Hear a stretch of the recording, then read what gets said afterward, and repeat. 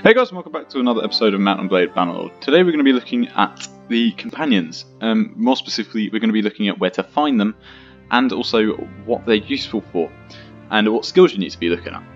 So first things first, how do we find companions? When you load up a new game, the first thing you want to do is get yourself some companions if you don't know this already. You might have played a playthrough before and you might know someone that you really want to use, like has a specific skill set, you know is a decent price, and someone that you just want to find. So first off, we're going to cover how do you find your companions? How do you find the ones that you want? It's nice and simple. So obviously the first thing you could do is you could go around to every single town and you could head into the tavern and you could look up here. These are your companions. They're always going to be here up in the tavern. They're always going to be type wanderers. So you can find them that way. That's your first way of doing it. The other way, to look more specifically, is if you go ahead into the encyclopedia. So you right click on this guy, you go into the Heroes tab, go down here and you just click Occupation and you tick Wanderer. That's going to give you a list of all of the companions available currently in your game. You can even turn on whether they're dead or alive, because obviously that does help a lot. You can also look if you've met them before, what culture they are. That doesn't really matter, that doesn't really apply to the Wanderers. But yeah, those are all the things you can do. If you want male or female, that's up to you. You can check that as well. So you can go ahead and you can go through all of these guys.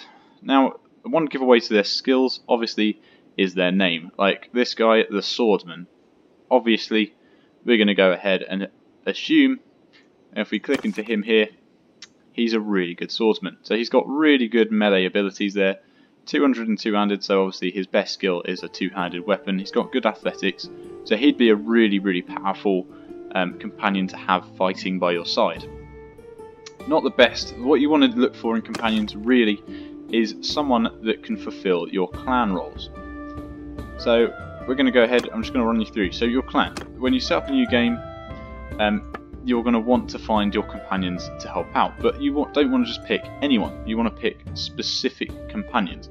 And the way you do this is if you just head into your party and go onto the roles section down here, we're going to click this and it's going to give us a drop down list. You've got Scout, Engineer, Quartermaster and Surgeon. Pretty self-explanatory. So we've got our Scout. Now that's going to be, if you assign someone with a high Scout ability there, what they're going to do for you is they're going to boost the speed of your party. They're going to be able to see enemies at a further distance, they'll speed you up at night and they'll be able to spot hideouts a lot faster, along with other little things which can help you in battles as well. Not massive bonuses, but little bonuses. So yeah, one of the first companions you're going to want to find is a good scout. And that just means, like I said, you can move quicker, spot things that you wouldn't have been able to before, and it will provide you some combat boosts as well. The next, you've got your engineer, so finding a companion with a high engineering skill will benefit you. Probably not in the early game, more in the late game, because what that does is that helps you build your siege camps at a much faster rate, and it also makes your siege engines and equipment have more hit points. They're more efficient, so they're more accurate, they're less likely to get hit, and they'll build at a much quicker rate than what you would do yourself. So that's a good one, not for early game, but definitely for late game. It also will help boost your town projects, whichever town you're staying in. Right, so your quartermaster. Your quartermaster, you want to look for someone with a high stewardship skill, not trade. Trade does help, but not as much as a steward. So what a person with a high steward ability will do is they will boost your party number. They will reduce the amount of food you need to feed your men and the morale penalties from different types of food. It will also, sorry about that, it will also reduce the wages you have to pay. Not massive amounts, but by enough that can save you a decent chunk of money. It also, yeah, massively boosts how much morale you lose and how much you need to maintain your army. So you want someone with a high stewardship skill. Obviously, someone with a high trade skill is going to help you as well there, but ideally you'd want to have someone with a high trade skill doing other things like leading a caravan. But we'll get into that in a second. And surgeon, obviously, you're going to want to find someone with a high medicine skill. Now, what a surgeon will do for you is it will reduce how many of your men get killed in combat, and it will increase the rate at which you yourself and your men heal. So they'll heal a lot quicker and won't be wounded as much. But more of your men will also get wounded in combat simulations if you have a high medicine skill.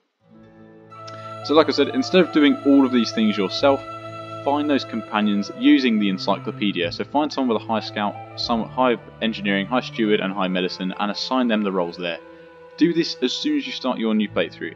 because then you and all your companions can level up together. You can all level up, and obviously if you're getting someone increasing their steward skills or their medicine skills, then later on in the game when you go to create different parties, as you can see here, you can create your parties from your clan members.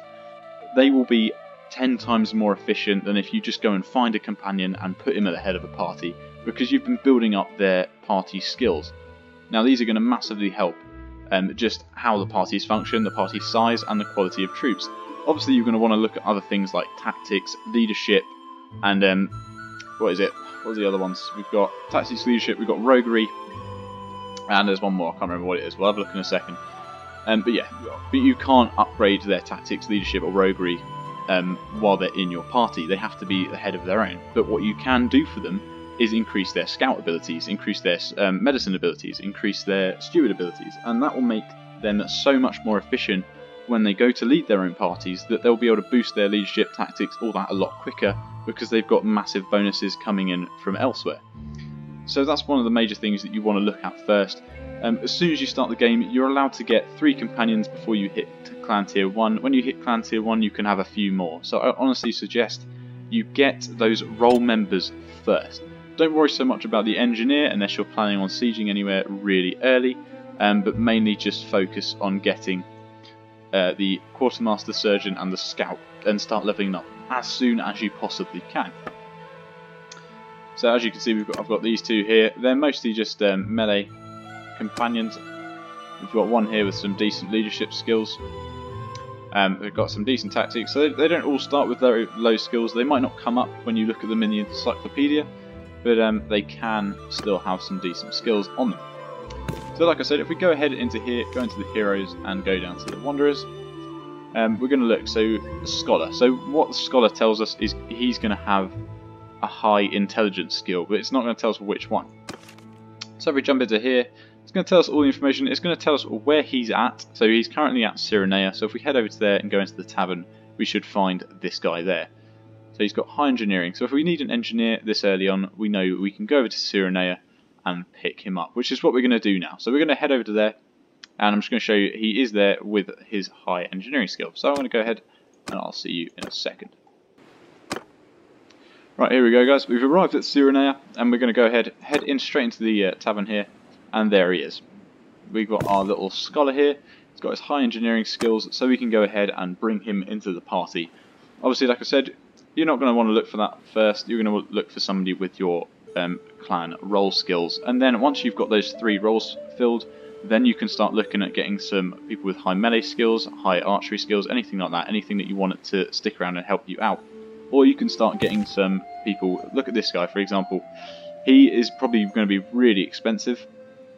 So usually the cost for your companions varies from around 500 to about 2,000 on really expensive ones. I reckon this guy would be quite expensive because of his skill set.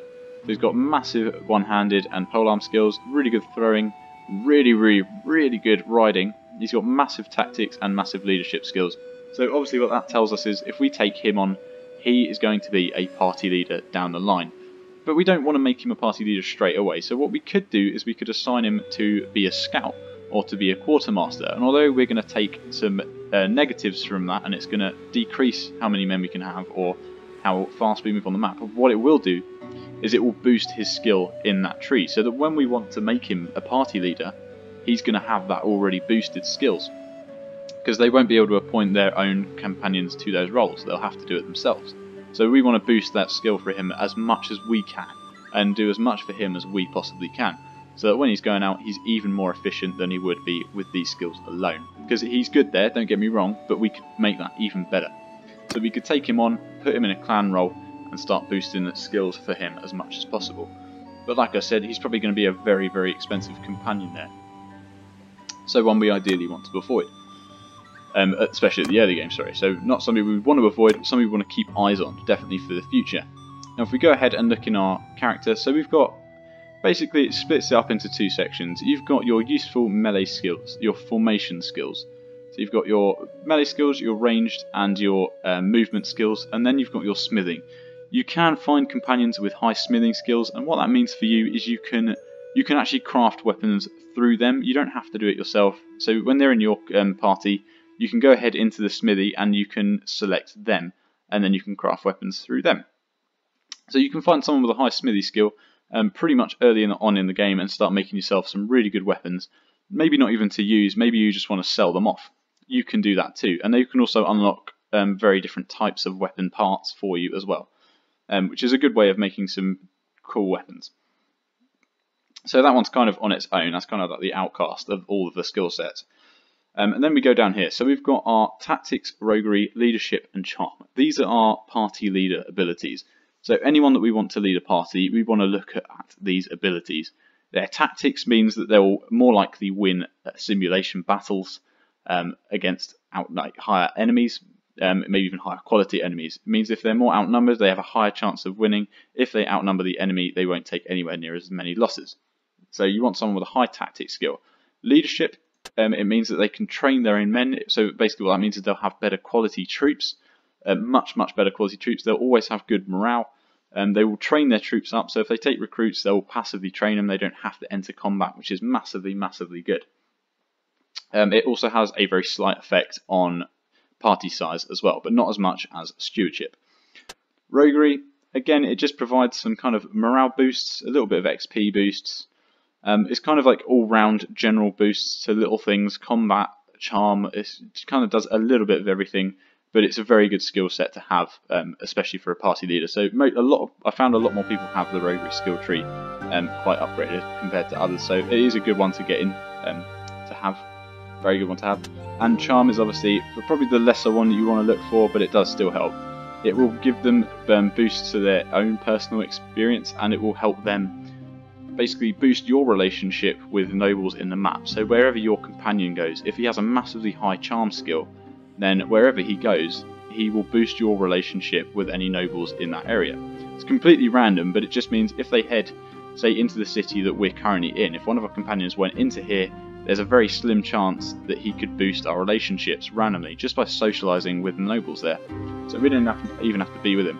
It's more beneficial to give someone who, say, they have a high trade skill and you've made them in charge of a caravan. If they've got high charm, they will boost the relationships with all the nobles in all of the towns that they visit to sell their goods. So charm is a really good one for building up your relationships with everyone around the map. It's better off to have someone in your party with a high charm skill, but you want to send them out. You want to make sure that they're doing their own thing, either as a caravan or as a party or as a governor. If they're a governor, they'll boost the relationships with the nearby villages and the towns that they're in. Unfortunately, no boost to castles because there's no notables in the castle, but they will boost your relationships with the people around them. So yeah, probably better off in a caravan or as a party for sure. And then obviously your steward, that's going to boost your morale, it's going to boost your party size, and it's going to decrease the wages you have to pay. Medicine, again, help heal wounded soldiers, reduce how many men are going to die in combat and make it more likely that they'll get wounded. Engineering, obviously, siege camps, siege engines, and town projects. Trade, again, really self-explanatory. If you're not building up your own trade, find someone with a high trade skill and make them in charge of a caravan. They will make you massive amounts of money. So that's pretty much all the skills, guys. I've shown you how to find them, shown you where to find them. I've shown you what you want to look for early on in the game, which is obviously your roles. You want to fill them up and start leveling up your people as much as possible. Now, there is no real quick way to level your companions up. If you haven't assigned them to a role, then they won't level up those skills. The only skills you can level up really are in combat. So if you just keep attacking looters or parties, caravans, they'll level up their skills that way. But they won't upgrade any of their intelligence or social skills unless you assign them to a role. So that's what you want to do ideally. I hope this has helped, guys. If I haven't answered any of your questions on this, if I've missed anything at all, let me know down in the comments below. If you've got any suggestions, questions, anything like that, get down in the comments below. Or alternatively, head into the description, join me on Discord, and message me privately or in the server. It doesn't matter which, if you've got anything you want to say there as well. Make sure you go ahead and do that. Make sure you subscribe and hit the notification button so you can keep up to date with all the content that's coming out. We're going to have loads more guides coming out on Mount and Blade. I'm going to explain how to do loads of different things. And we've also got the main playthrough going as well, which I might already answer some of your questions in that too. So yeah, make sure you go and check that out. Make sure you go check out the other videos on the channel too.